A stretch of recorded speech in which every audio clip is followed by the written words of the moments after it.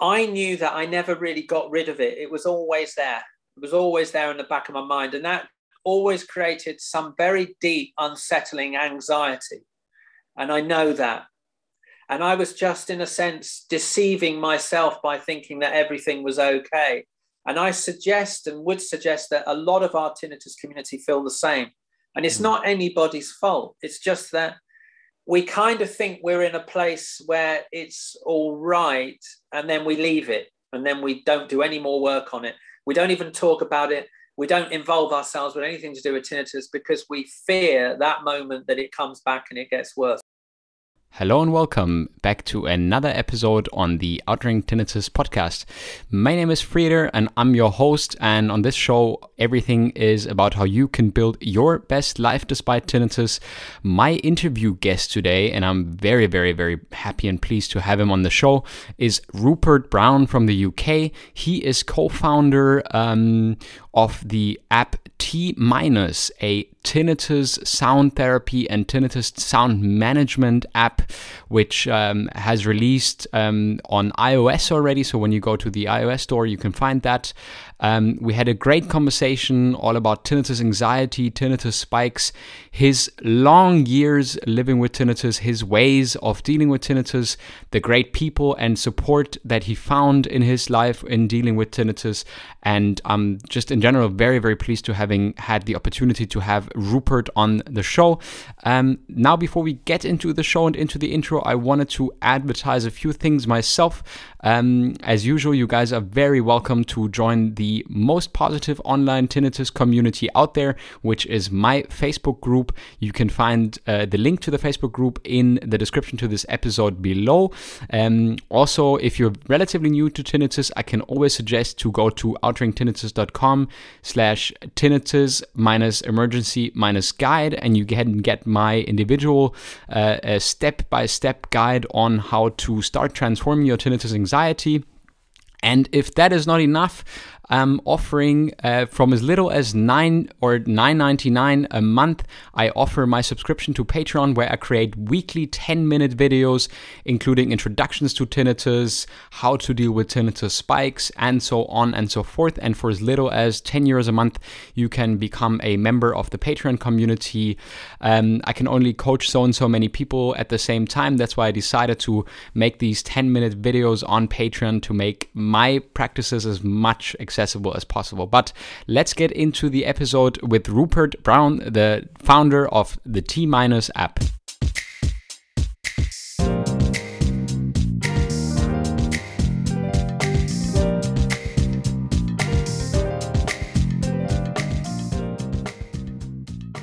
Hello and welcome to the Outring Tinnitus podcast. This is Frieder and I'm your host. This podcast is all about the tinnitus science and what you can do to live a better life despite the ringing.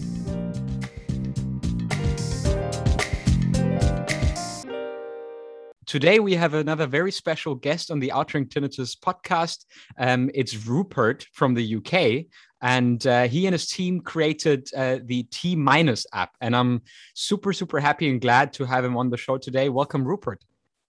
Thank you, Frieda. It's an absolute pleasure to be here. I've seen some of your work, and you're like this amazing kind of like matrix tinnitus kind of anarchist activist, which I really appreciate. It's fantastic. So I found you through this spurious route, and now we've been connected by Jack Rubinacci, which is fantastic. A great guy.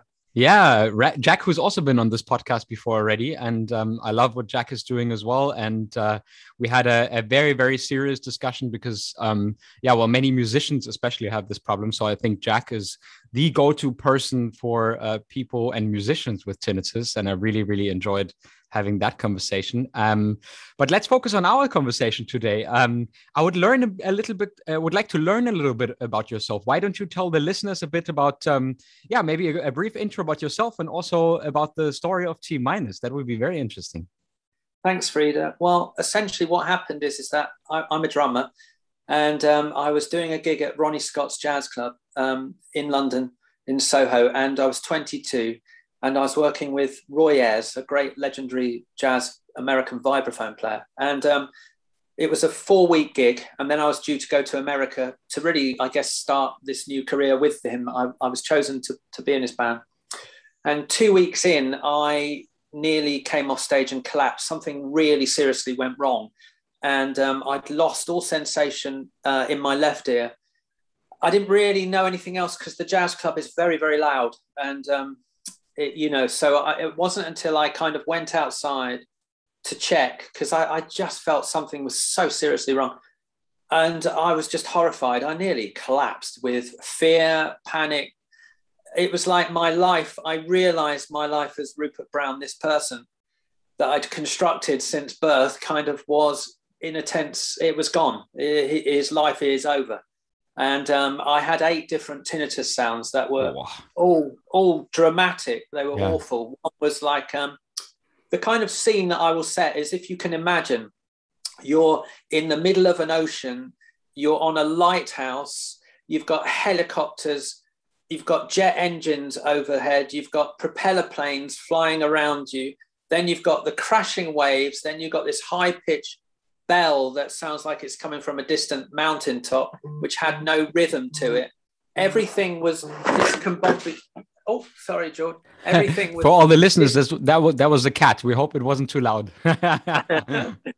Everything was just wrong and didn't make sense. And I went back in to the ceremonial, well done, everyone. Yeah, great gig. And I kind of was like, I just went, oh, thanks. And straight home. And when I got home, and I have a non-religious faith in myself that allows me to open the door every day and face the world and do something positive. But so I'm not religious per se, but I wrote on my wall of my bedroom that night, I wrote, please God, make this go away, in pen on the wall.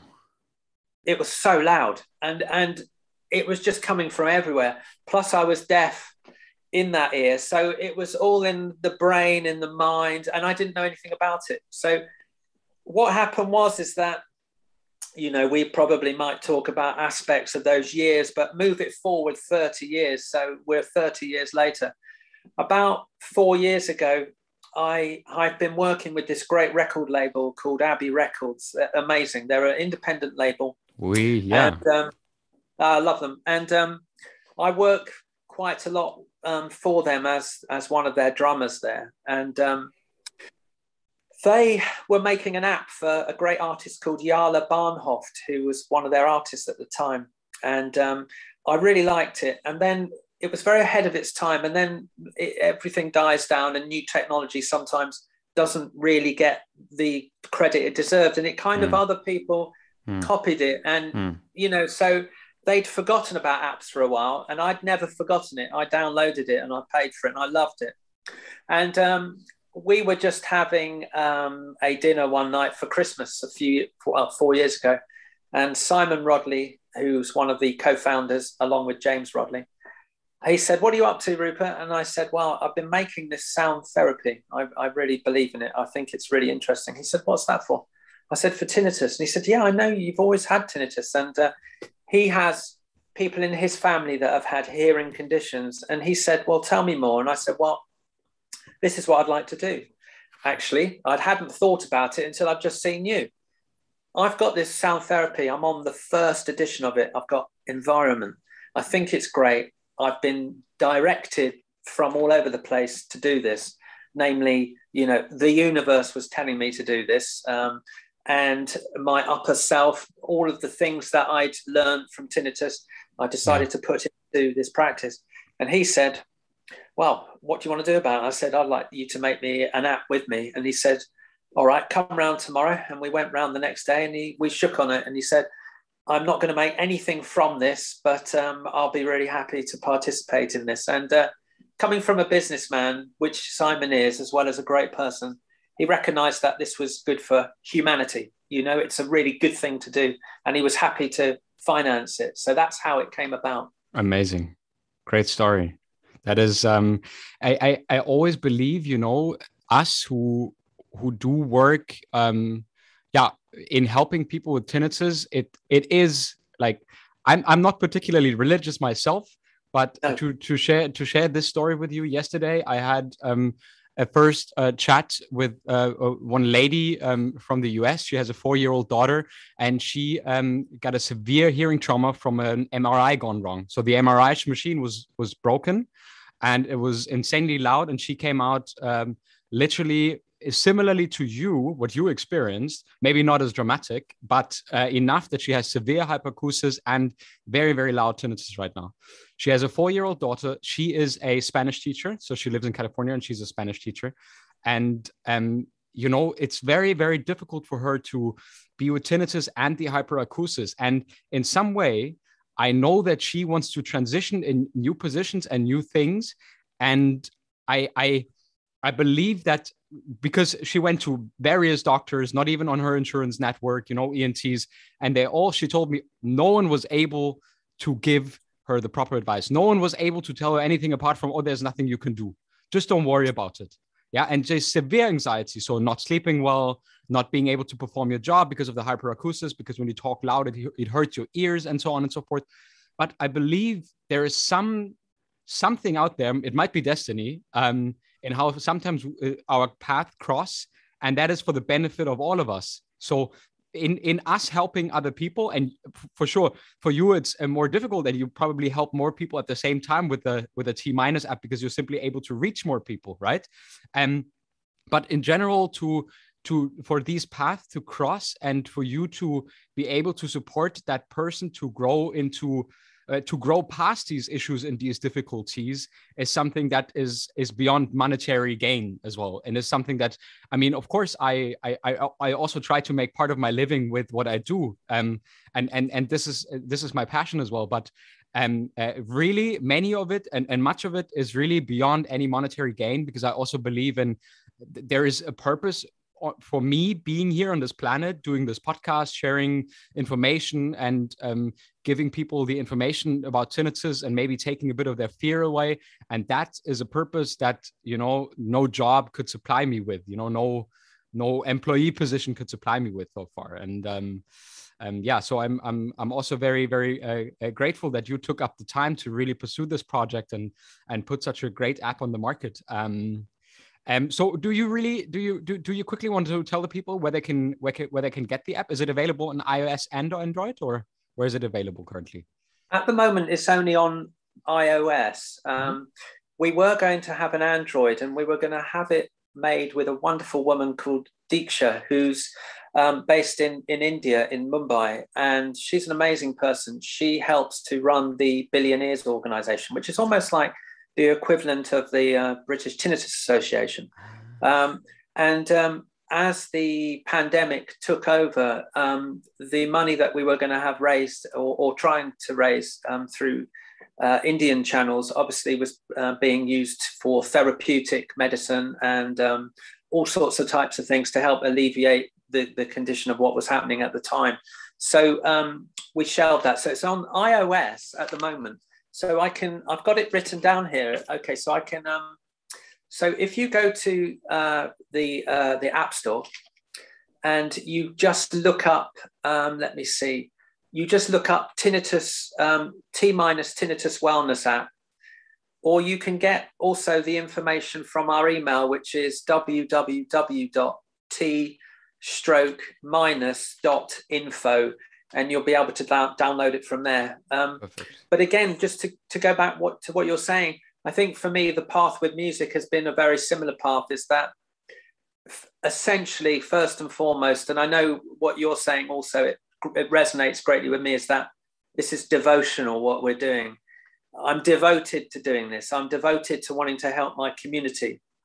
I was devoted to helping myself initially when I wanted to gain expression from music. The idea was, you start as a drummer and then you gravitate and hopefully become a musician. And then hopefully that holy grail, which we're still aiming for, I think I can maybe look and touch the ladder, but I'm looking at becoming an artist. There's this place that you want to keep working. And that has nothing to do with the Yankee dollar. That's for sure. It has everything to do with practice, perseverance, and ultimately devotional behavior. Absolutely.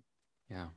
And if you don't mind, may I ask you, how's your tinnitus today? How did the Yeah, story?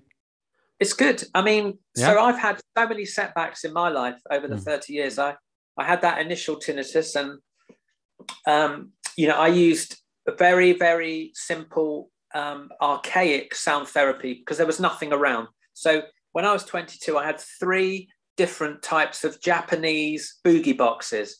You press a play, and you've got your own speaker, and you've got a radio. I would have to look that up because I'm not sure what that is, but I'll look They're it up. like they're like big hip hop cassette tape players. Okay.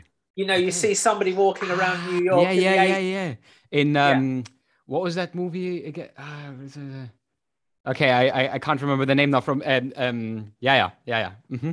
Okay, It's yeah. probably like some sort of like like a great kind of hip hop movie or something like that. Spike Yeah, Lee, Spike Lee, Spike Spike Lee. Lee, like Mo Better Blues or Yeah, yeah, or the yeah, yeah. yeah, Spike Lee absolutely. movie. So yeah, I had 3 of those. I had 2 initially, and then I had another one kicking around back home, and I put them together. And basically, if you press play and record, and you press pause, and you turn up the tone and you turn up the volume, you get this incredible hiss sound. So I had 2 to start with, and then I added a third. So what I didn't realize is that essentially what I was doing was getting pink noise, blue noise, and brown noise. At the They same were the time. tones I was Okay. getting. And that was enough, even at the time. And I was young. So in a sense, I was very naive and ignorant, which helped actually to start with. It helped because I didn't know anything.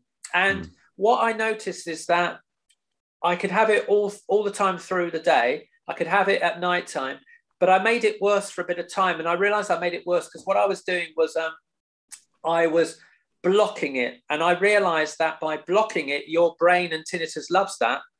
Also, it loves anxiety, absolutely dwells and thrives on anxiety. So when you're in that heightened state of fight or flight, the last thing you want to do is to then encourage the brain to produce more tinnitus. So I realized quite quickly is if I matched it, it didn't make the tinnitus worse. But what I realized is that when I pulled it down, so I pulled the sounds lower than my tinnitus, I would notice occasionally it would be like, ooh, it felt like elastic in my ears. It felt like I could play with tinnitus. It sounds perverse, but this is essentially what I'm trying to do now, is get people to get to a state where your tinnitus becomes elastic and you can start to go to play with it. And that sounds quite like a perverse thing to say, but actually that's how it works for me. So, essentially the idea was to really create something through the sound therapy that immediately took it to a very different place. It wasn't distraction. We were using desensitization, and also I was targeting tinnitus frequencies from my own bad experiences of, targeting and weaponizing those sounds. So almost like an oral skin graft. And that was the difference with all the other cynical apps that are out there, because I don't think there's anything that I've seen. There's good cognitive behavioral therapy with quite a lot of the apps, which is good. Yeah. Although I have another theory about that also. Me too. Yeah, great. Because I'm not sure. I'm not saying I disagree with it, not at all. But I think there are other stages before you get to that stage, possibly. Yeah. That's just me. Anyhow, my tinnitus right now, I can't really hear it, to be honest with you. I mean, it's there. It does spike, but I also have been experimenting on myself. I've been making spikes happen deliberately. So I wear things like that if I'm teaching, because I drum teach all the time.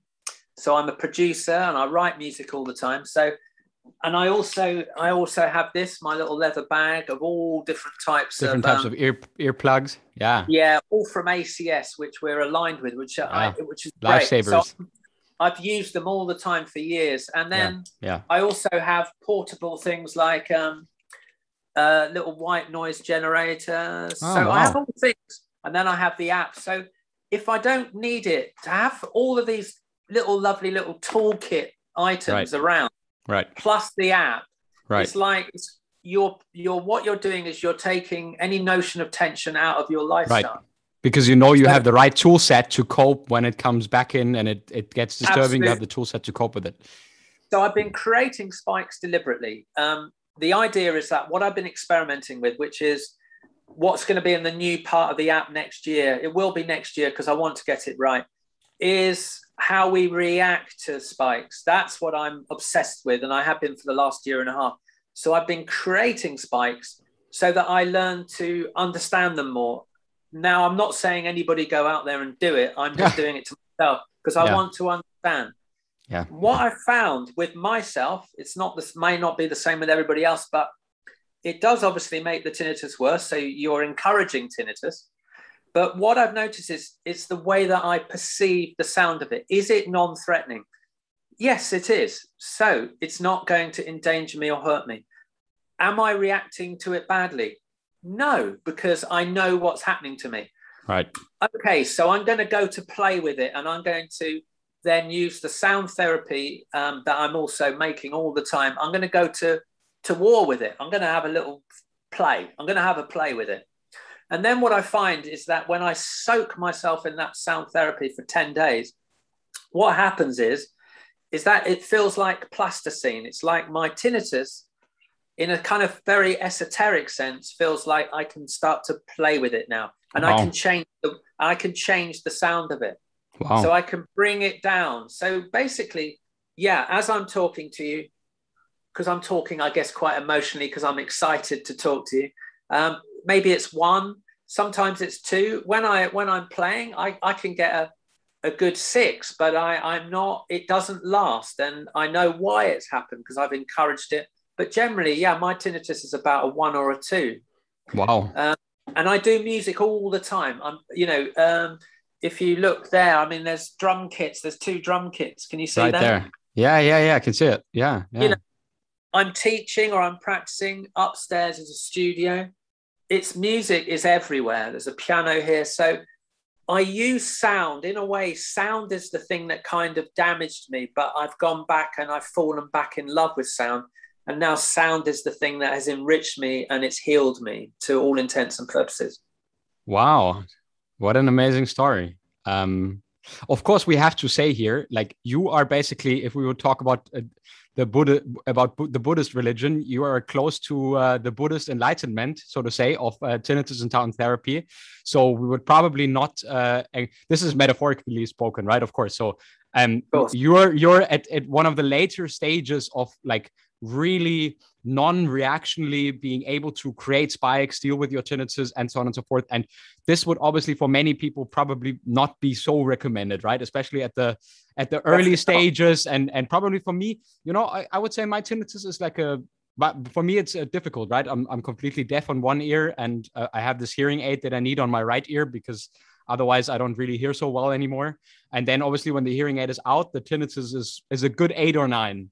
Yes. But when it is in and the hearing aid helps me to basically perceive other things more, it's no problem. So the only thing to me that is like eye-opening is when I take out the hearing aid, I'm like, whoa, that's wow, that's very loud. And that's very, I can't hear the other things anymore. But, at night, for example, I use these little yellow foam earplugs to sleep because I find my tinnitus a nicer sound to sleep with than the sounds from the outside that distract me. So I prefer my tinnitus to sleep and an earplug instead of masking it or something, because and this is a segue into a little bit of a question, which I would like to, because I got into that in quite an interesting discussion on LinkedIn and also in my community on tinnitus masking. And my approach is, and I've had some people who I've been working with who, in my opinion, use the tinnitus masking as a deference of anxiety. So basically blocking anxiety out,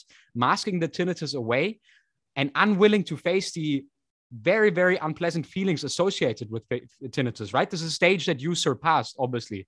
But I would like to know, what would you tell people? How can they find that sweet spot, right? Where you use sound therapy as an additional tool, but, and this is also the addition where I would say that we have to do on top of cognitive behavioral therapy, telling people, look, this is the ABC model. This is how your thoughts go, and this is how you react. Maybe you could also react in a different way. But the more interesting thing is like, how can you allow your feelings of anxiety, negative and feelings to be with you, right? And then to overcome them as well in that way, basically creating a new association with tinnitus, saying like, okay, tinnitus is probably not dangerous. So it would be super interesting to hear from you. How can I find that sweet spot that tinnitus masking is basically not pushing everything away, but really helping me in my tinnitus process? Is there something that you could recommend? Definitely. And it's kind of, in a sense, what I've been working on for a year and a half, because I had to go back and look at the things that worked for me. And I've had terrible setbacks throughout my life. I've had terrible times in 2008 where it all happened again. And then I had earwax removal and that went bad. And then I went on tour and then I had hyperacusis and then it happened later on. So I've had dreadful setbacks. So I know perception changing and reaction changing plus sound therapy, great clinical information. Those three things are the things that help you get over it. But the idea really is that early on, my kind of own philosophy, because I think I had to follow my own instincts, really. It wasn't that I didn't trust anybody or anything, but I kind of, we've become experts on our own tinnitus, haven't we, really? You know? Yeah. And so in the early days, the idea was that we all talk about, or some of us do, about this tinnitus monster. And so I knew that I never really got rid of it. It was always there. It was always there in the back of my mind. And that always created some very deep, unsettling anxiety. And I know that. And I was just, in a sense, deceiving myself by thinking that everything was okay. And I suggest and would suggest that a lot of our tinnitus community feel the same. And it's not anybody's fault. It's just that we kind of think we're in a place where it's all right, and then we leave it, and then we don't do any more work on it. We don't even talk about it. We don't involve ourselves with anything to do with tinnitus because we fear that moment that it comes back and it gets worse. So what I did was, I then later on in 2008 went further with it when I had an accident. Only change happens in us is when it's forced on us, isn't it? Otherwise, we don't do anything. So then what I was working on was the perception, in a sense, of that monster trying to turn it into a cuddly toy or a pet. And so I did that. Right. There was a lot of work involved. And as association, right? Making a mental note and associating your tinnitus with something non-harmful. Yeah. Okay. Yeah, that was it. So eventually it was like this lovely docile pet like George. And then I would send it out into the woods to play. But in a sense, it was, but it always came back like a docile pet.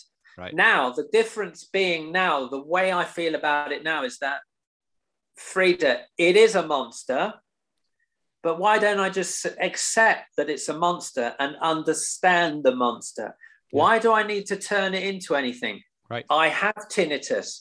Why don't I now turn the monster into my own tinnitus? Right. And why don't I now look at my own tinnitus? Right. And then why don't I now understand my own tinnitus? So it's not a monster. It doesn't have to be a pet. Oh, it's me. I'm the one creating it. I'm the creator of this. I'm going to now take self-responsibility, and I'm now going to go back and I'm going to go on a journey, because I need to look at those hierarchical emotions that are damaging my perceived route back to acceptance and then ultimately into wellness. So, for example, you're struggling, say you've had a setback and you go and see me and I'm not where I'm at right now. So I'm pretending I'm just somebody that's going to put you somewhere. So you've come to me, you've had a dreadful setback, you've had a spike that lasts 2 years and you're suffering. And I'm going to say, well, why don't you, Frida, why don't you go and do some yoga? What? This is what was happening to me. I don't want to do yoga. I mean, yoga's fantastic, but I'm not. I haven't taken self-responsibility. I can't suddenly switch on a light and go, yeah, great. Oh yeah, I'm going to do yoga. Yeah. Perfect. Yeah, I'm fine. Yeah.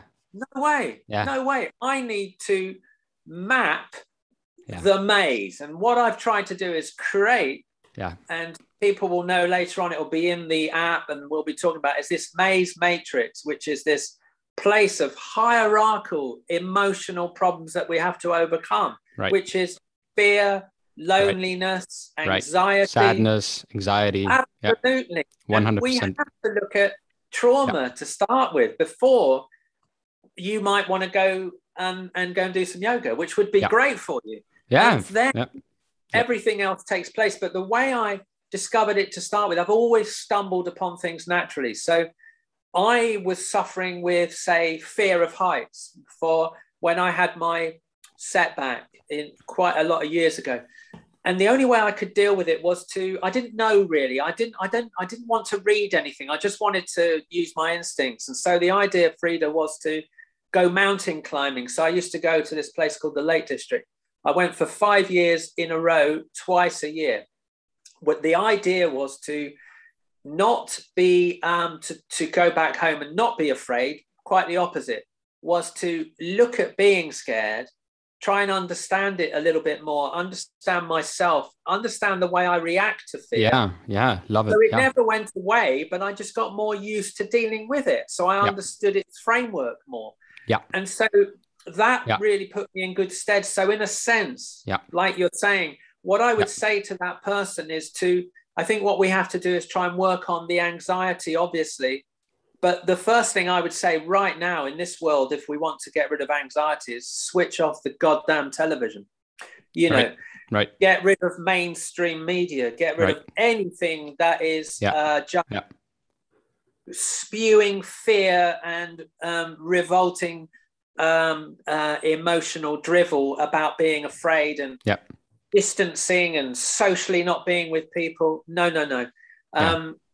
I think kindness, love, showing affection for one another, having the conversation, being there for people. Tinnitus hates that, hates happiness, it hates togetherness.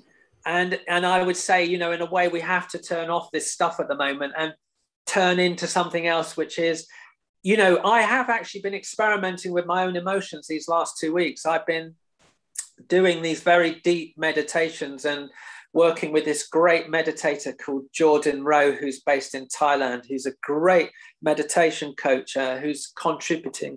Awesome. And what I've been doing is self-isolating, but not self-isolating, not in the traditional sense over these 2 years. Right. I just mean I need to come back on myself. Right. Because where I live on the Isle of Wight, it's very much... there's a lot of fear on the island. I don't have the fear, but that's because I've worked on it. I've worked on fear. So I'm not afraid. And but I need to go inwards because I need to isolate, i.e., I need to take out the good stuff and filter out this at the moment because at the moment, I think I really need to give my time to this project even more. It's like you're talking about devotional behavioral patterns. That's what I want to do. So I'm going inward at the moment because I need to go on this exploration, which is this journey into the self again and to work on self-acceptance and that journey to wellness. So I've got to go through it too. If I'm going to try and help people with it, and I have to go through that. Yeah, I say exactly the same. And I concur with like all of you just said before. And yesterday, some of my story was yesterday in my meditation. For the last few days, I've had a tinnitus spike. So usually my spikes don't last longer than like the very high ones and super loud ones, only 30 seconds. And then sometimes I get for a couple of hours, like just really also a higher pitch and like even more demanding one that is making it difficult for me to focus on work or when my wife talks to me, and that's more difficult. But same thing for me. Like yesterday, I was like, okay, I'm committing to doing my daily 20-minute meditation. And I am sitting down and whatever comes up in this time, and this is what people mistake. This is what people mistake when they tell you to meditate with tinnitus. This is not for you to shut it out, right? Not for you to push all of it away. But the difficulty and the goal of that is to withstand whatever is arising in these 20 minutes of calm and looking inward. And this is the way we want to deal with tinnitus, not in a framework of, or maybe an additional tool, right? The cognitive behavioral therapy model is very interesting in order to analyze your behavior and then get a good look at when your anxiety pops in. And because most people, they come to me and they say, like, I'm so anxious about it. And I always have to deal with my anxiety. I'm like, but are you dealing with your anxiety? Are you listening to your emotion? Are you letting your emotion go through your body? You know, these are very, very powerful tools to Great. create a reaction to tinnitus that is not based on fear and avoidance, but a reaction to tinnitus that signals your brain. And this is proven science. And this is, they call it in science, acceptance and commitment therapy. I guess you've heard of that as well. So it is. This is what I think is one of the, that's the kind of model that I want to work with personally, Frida. Exactly. Yeah. And that's, I mean, this is just a framework and the name to it, right? What the scientific community calls it.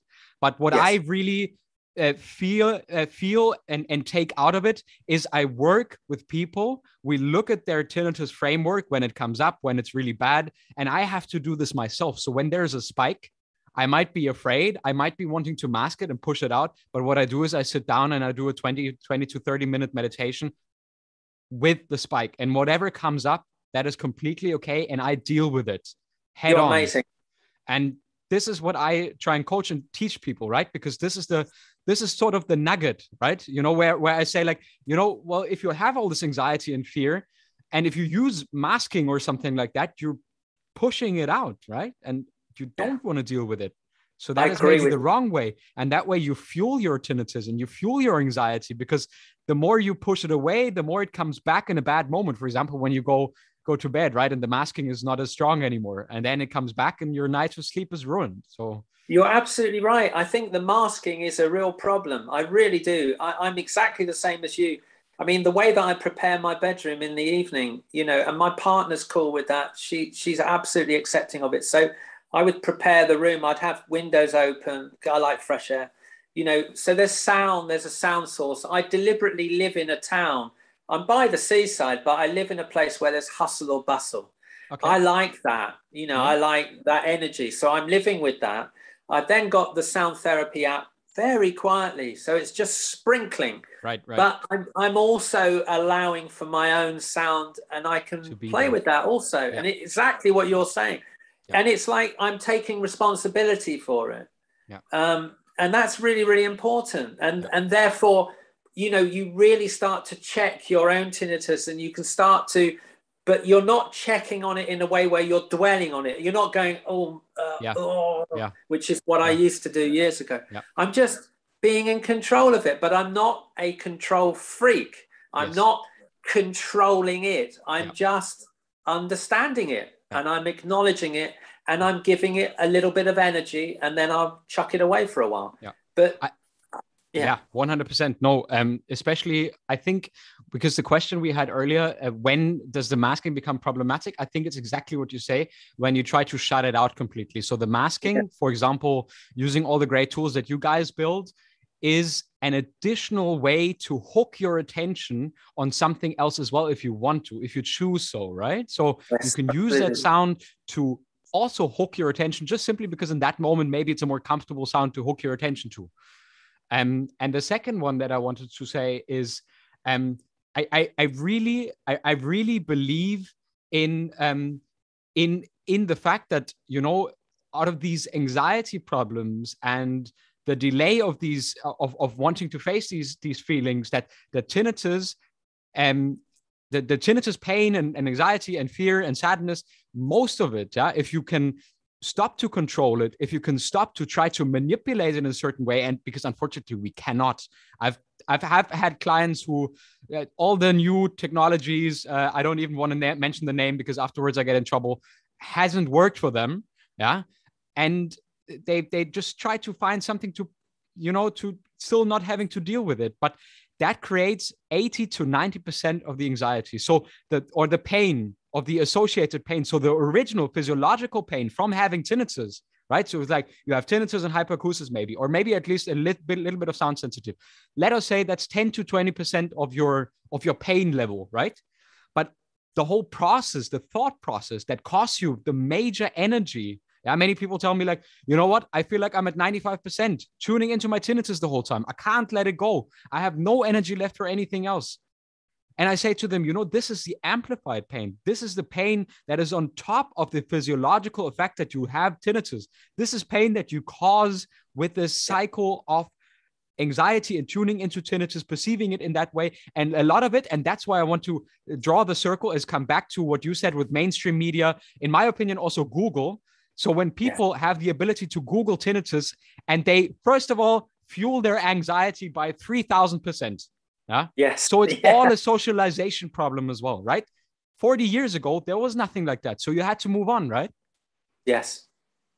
You're absolutely right. It's absolutely right. And it's the same thing with, we have a little Facebook page, but it's really positive. I'm not being falsely positive, because if there is an issue, our little Facebook group is littered with little fantastic health professionals that people don't realize that are in there, so that we want to be able to have a solution. We're solution based. So, but in the early days, I used to look at forums and things, and I'd be, God, terrible. Yeah.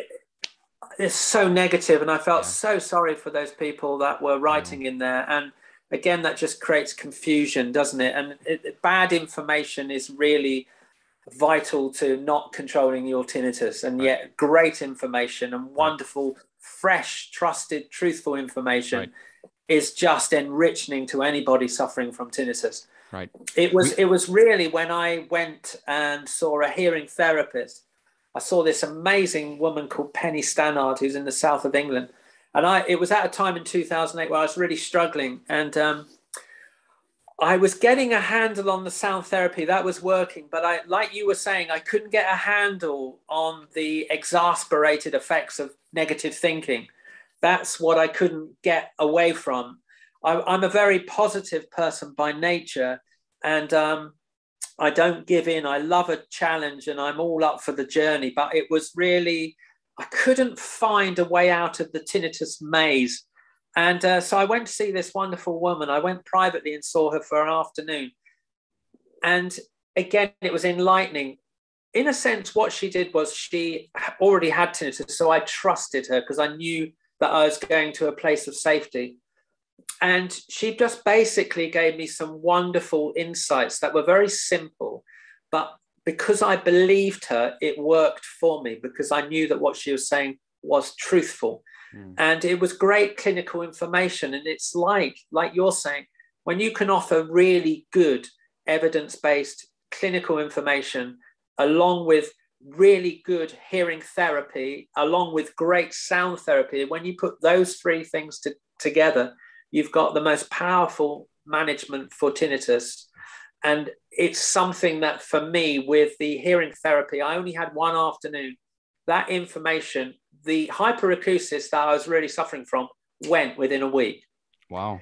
Because it was easy then for me to work out what had happened. I then knew about sound levels. I knew what was dangerous. I knew that if I just put this on a leather couch, in the old days, I would have thought, oh my God, that's going to make my tinnitus bad for another year. Is that connection? I had great information. So I still do it. I almost physically have my hands behind my back when I'm out at the high street. I won't do that even if there's an ambulance next to me, because I've so trained myself to not react and go, that I have to deal with it. And yes, that is going to give me a spike, but I know that as long as that alarm from an ambulance isn't going 24 hours, I know that it's not going to damage my ears. So I'm confident with the information. And that's the thing. I think it's having confidence in the information. So therefore, it's almost like you're walking around. My perception is that I feel like I'm almost like the Predator in Predator 2. I'm like this creature and I'm taking in everything. I'm like a little kind of got this computer going. I'm scanning all the time. I'm going, yeah, that's a lovely sound source. So the motorbike is nice because I've made sound therapy in the industrial series, which is desensitization. So I've made motorbikes sound lovely. And because I bathe myself in industrial sounds, the way that I now perceive a motorbike is that it's totally non-threatening and it's a nice sound because I've made it sound great in my mind. Right. If there's an ambulance, yes, I don't particularly like it, but I try and find some sort of excitement in that sound. it's a bit overwhelming. So it's like, God. Well, I haven't reached that level yet for ambulances. But I think I'm also fairly sure that the ambulances in Germany are louder. So when the ambulance comes, I'm sorry, but I take my hearing aid out and I put that, like, all other sounds I'm fine, but the ambulance really, this is one thing where I'm like, no, I'm not having it. Like any other sound, but ambulances, I'm not having it. No, I'm not. No, and I mean, I think that's the thing. I think the reason I do it is because I was so, for almost 10 years, I was gridlocked. I didn't really want to fly anymore because I was too fearful of the journey to the airport. Okay. I was happy traveling for 10 years and all over the place, but there was something about the aeroplane. I used to love flying, but I think I didn't know whether it was going to hurt my hearing system. I wasn't confident, but so the reason in the app I really worked on industrial sounds was because of my own failings. You know, I couldn't really get my mind into gear to get a sensible reaction to sounds. So, you know, the reason there is a train is that even when I used to do recording sessions, I live on an island, so I'd have to go outside of my house, which was loud. It's all traffic. I'm on a main road. I then walk down to a boat that's vibrating, so that makes it loud. I'd then get on a train, and then when I got to Waterloo in London, I'd get on a tube train, and then I'd get on an overground. So and then I'd have to do a session, which was every time I felt like I was going into this gladiatorial arena and that I might die if a lion ate me with sound. Wow. But I didn't, but I still didn't get any control over it. Yeah. Although I would do it and it felt great and a great achievement, it wasn't until I started to really use the concept of desensitization. In a way, what I was doing was I was positively brainwashing myself, but that was really important. Yeah. I was creating those sounds that I was fearful of, and I was making them beautiful. And my mantra throughout my whole life has always been harmony and beauty through conflict. For some reason, that's just the way I've lived my entire expressive life. I like conflict. Well, I don't think I necessarily like it, but that just seems to happen. Right. And it's how do I make that a beautiful journey? How do I create something nice out of that? And that's always been my kind of journey in a way, which is why I feel comfortable talking to you about all of this, because that was obviously preordained. I was meant to experience that in this lifetime, obviously, because I don't regret having tinnitus now at all. I really don't. It's made sense to have had it and to do what I'm doing now. I understand that. What I wouldn't have understood is me giving up. And I've been told, and when I was 22, the specialist in the hospital said, do you mind if you can't hear music when you're playing your instrument? Of course I mind. If I can't hear it, how do I respond? And he said, well, in that case, you better give up. So I was told, give up. And actually, in many respects, again, conflict, you know, how dare you? But I didn't say that to him. But how can you tell someone like that? How can you tell someone that? What on earth? Yeah, I mean, it's a different world then. The world now, the ENT in the hospital I go to now, it's the same place actually, but it's like it's a completely different world. It's full of people that understand, that listen. There's a great doctor there, a surgeon called Dr. Basavaraj, who's really a friend now, who has helped right from the beginning. But that was the old days. I had this miserable guy that, when I was 22, I could hear him as the door was slightly open. He was on the phone to his mate and he said, I'll just get rid of this one and we'll get on the golf course. And I had to walk into that room. Oh, man. But it was the best thing that could happen, because it was that anger that I felt gave me the energy to do something about my condition. Yeah, it's like, screw you, my friend. I'll show you how. Yeah, it really is. You're absolutely right. It is. And that's that thing, isn't it? You either make up your mind to not give in, or you fight. You fight like hell to try and get equilibrium. But that's the trouble. Is the way I feel now is that I don't fight anymore. I just understand it. I acknowledge it. There's no war anymore. And that's the trouble. That was where I was also failing. That's where you free up the energy as well. Yep. You do. It's like you're creating, it's like playing a sport whereby you're being attacked. Right. And that's fine. You know, Just the play the ball greatest back. team in the world is Italy. Yeah. The way they play defensive counter-attack. It's like, in a way, what I'm trying to do with what I'm doing with the music and the sound therapy is it's like you're getting this thing coming at you, but you're creating this positive chi energy, like a sort of 70s kind of kung fu movie where they're coming for you and you just don't even do anything. Just do what you want. It's not going to hurt me because I don't see it like that anymore. Right. I don't see the tinnitus like that. It's like the idea is that you just push it away just properly.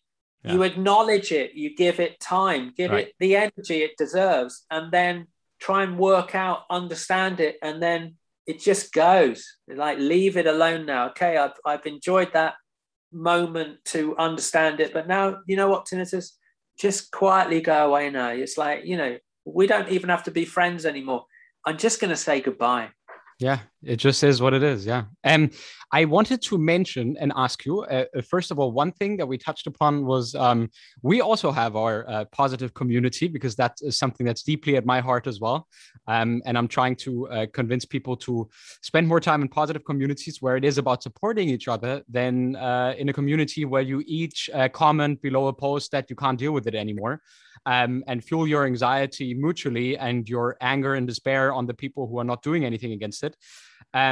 But people, my listeners, they know where to find my community, but where can people find your community? Also on Facebook, does it have a special name that people can look for? That's really great. Thanks. So yeah, we are on Instagram and we go under the name of Tinnitus Minus. So you can find us on Tinnitus Minus on Instagram. On Facebook, we have a little group which is called the T- Tinnitus Wellness Support Group. And we're on LinkedIn as well, which is how luckily we found one another, Frida. Yes. We're on T- Tinnitus Wellness app. Perfect. And I think I'd like to just say what you're doing is, I think, absolutely extraordinary. I've been following it. There's another guy I really like, and I think you've probably interviewed him. I don't know, but I'm very impressed with him. His name is called Ben Thompson. Have you met Ben? Yes, Ben was also on my podcast. Ben is phenomenal. I love what he does. I love the work he does. And I wish him all the very, very best. I think he's terrific. But again, I'd like also, if it's possible, and I think there is also another great association. We have the BTA, which is superb. Yeah. But we've been dealing a lot with the Australian Tinnitus Association. Okay, interesting. They're very progressive. They're amazing and run by this incredible woman called Victoria Didenko, who is another tinnitus activist, warrior, amazing person. And we met her at the British Tinnitus Association a few years ago. James Rodley, who's my co-founder, and we became friends with her, and she gives the most incredible support to her tinnitus community and has supported our project. We've been so lucky with some of the people, Frida. I'm sure it's been the same for you. It's like it's an absolute pleasure to be on this journey. You know, it's never going to end. I'm not going to stop. You know, I'm still developing. We're nowhere near where we want to be yet. We've only just started. It's going to be a lifetime's work. It's like we said at the beginning, it's purely devotional, you know. It's very, very encouraging that you say that. And I told you as well, this is definitely very far away from monetary reasons. It's also leaving a legacy. I mean, this is a doomy, but I always tell my wife, you know, if ever I go and my podcast is still here and there's just people who still hear that and get their anxiety reduced and get that content, that's all I want, man. You know, that's what really gives sense to this. And that's why I'm doing this, and why I'm also so grateful for having you on the show today, because it was inspiring, and to hear your story and how you have transformed it. And you're a big role model for all the people out there who especially have that very difficult combination of hyperacusis and tinnitus. And I think that this will be very, very, very beneficial for many of the listeners. And I'll make sure, so if she's listening to us, the lady from the Australian Tinnitus Association. She's warmly welcomed and invited to come on to my podcast here as well. And I want to say, and this is a big props, the British Tinnitus Association is doing great work. Unfortunately, we don't have such a strong association here in Germany. I am connected with a few associations here in Germany, but I think that we do still have to do a lot of work, especially here in Germany, on giving that support out. Yeah. Absolutely. It's been fantastic talking to you, Frida. I've loved every minute of it. You're very passionate, like myself, about this subject matter, and it is. I can't just sit here and go, "Oh, hello, yes." I know. It's got to be arms out. I can't keep still when I'm talking about this. It's a massive part of my life. It's completely shaped me. Yeah, same here. And one last question that I wanted to ask you, because I think it's so interesting that you have all this knowledge and the wisdom. And I myself love to get into meditation. One of my very, very good buddies, he's going on a retreat in Thailand as well soon, and we're both very passionate about meditation. And I love Sam Harris, the guy who wrote Waking Up, and basically made it a bit more secular, right? Because I'm not so religious, so I love that. So from your experience, what would you have, as someone your age now, what would you have given advice to your, let's say, 22-year-old self? What was the single most, the biggest thing that you could take away and say, like, how can people tackle and deal with this? And what is the advice of someone who's been able to transform this, who has the wisdom of dealing with this, and has created a great app that's supporting people out there? And what are the words of encouragement for the people out there?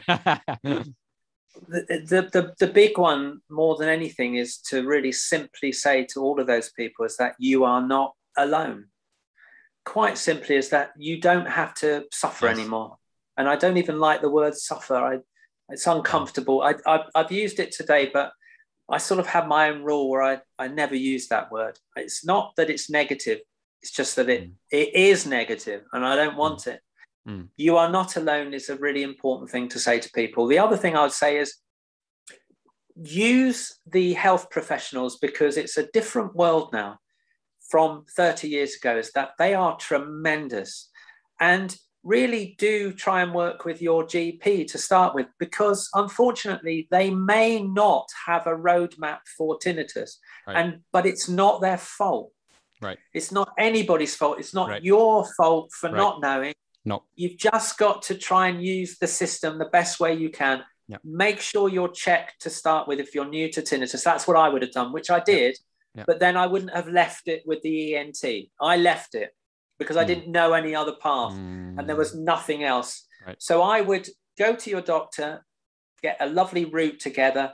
ENT's quite a long wait, which is fine. On the Isle of Wight, it's not at the moment. They've done really well to make it 7 to 8 weeks. But go and see an audiologist. That's really, really important, because they'll also be able to offer you some super advice. And some audiologists have hearing therapy experience, and that's really, really important. Next, join a group or talk to people. Share your pain or share your anxiety if that's what you're feeling, but don't keep it to yourself. Don't isolate. Again, the catchphrase here is you are not alone. Do not self-isolate. Make sure you have the big conversations with people and tell your loved ones. Let people know. I think in a way, what we need to also have is almost a group for the partners and the loved ones. Yeah, because I've made a podcast episode with my wife about her understanding what tinnitus is and means and so on and so forth, and it turned out to be very, very interesting, right? Because she had never heard of that before she met me, even. So it's very, very conflicting, right? But very helpful. Yeah, to talk. Very much so. I mean, I think that's really important. Is just to make sure that really. I think you've just got to let people know where you're at. Certainly in music, there's a lot of people that still feel afraid to be able to tell people that they've got tinnitus in case they can't work. So mainly with producers and engineers, not so much with musicians because we're a very open breed, but certainly with producers, They fear that a record company may not want to acknowledge their work if they feel they can't hear. But we attenuate, you attenuate. You understand sound, you understand how it works, you're used to your own sound. So really, I think education would have been important for me. But there are so many routes now. I would go to see you, I would go and see the T- group, I would go and see the British Tinnitus Association. I would just really arm myself with safe places to go, not forums. Get away from them. Yeah, very true. Great. Rupert, it's been such a big pleasure. And this surely isn't the last time that you're on this podcast. And I really want to thank you for your time, your great insights. I can really see that as soon as the restrictions and all of this is getting a bit better, we could at some point maybe meet up and have a chat in person. I would really, really be interested in that. I would absolutely love to. I get the feeling that our path is going to cross quite a lot here, actually, Frida. And maybe we'll have a private conversation next week, because maybe I wouldn't mind your insights in the next stage with what we're doing. I want to always have the discussions with great people, and I see that you're a really great person, Frida. And I think we'll have a friendship, definitely. Yeah. Looking forward to that, Rupert. Thank you so much for being on the show today. The people can find all the information to all the resources that you mentioned in the show notes. Go check out the T- app on the App Store. Rupert, thank you so much for joining us here today. And we'll hear each other soon. Bye. Take care, Frida. Bye-bye. Bye-bye. Yes, so that was the episode with Rupert Brown, founder of the T- app from the UK. I hope you guys all enjoyed it, took some valuable insights and lessons from the conversation I had with Rupert. I certainly really enjoyed having him on the show, and again, I want to extend my thanks to Rupert and his team for doing such great work in the tinnitus community. Again, I want to alert you guys to the fact that you can always go to my website at outringtinnitus.com and fill in an application if you're interested in working with me and dealing with your tinnitus anxiety, building your best life despite tinnitus. Also extending again my invitation to have you join the Most Positive Tinnitus online community. We have weekly live events where I share some strategies and tips, but the most prominent thing that I would like to invite you to is the Patreon community. For little as 10 euros a month, you can become a member of the Patreon community. You can find a survey to tinnitus spikes and a general tinnitus survey that will help you identify the most biggest problems for you, and then also find some tools of acceptance and commitment therapy in there and how to use them in order to literally outring your tinnitus. So I hope that you guys found this episode helpful. I wish you all the best with your tinnitus. Know that tinnitus is not a life sentence, and I'm here. People like Rupert are here. We are here to help you and to literally help you turn your life back around into your best life despite tinnitus. So I'll see you in the next episode. Goodbye.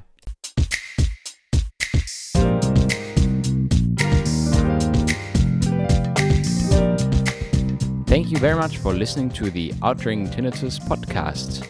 I am looking forward to also welcome you on my website at outringtinnitus.com, or if you have any questions, please mail to frida@outringtinnitus.com. See you next time.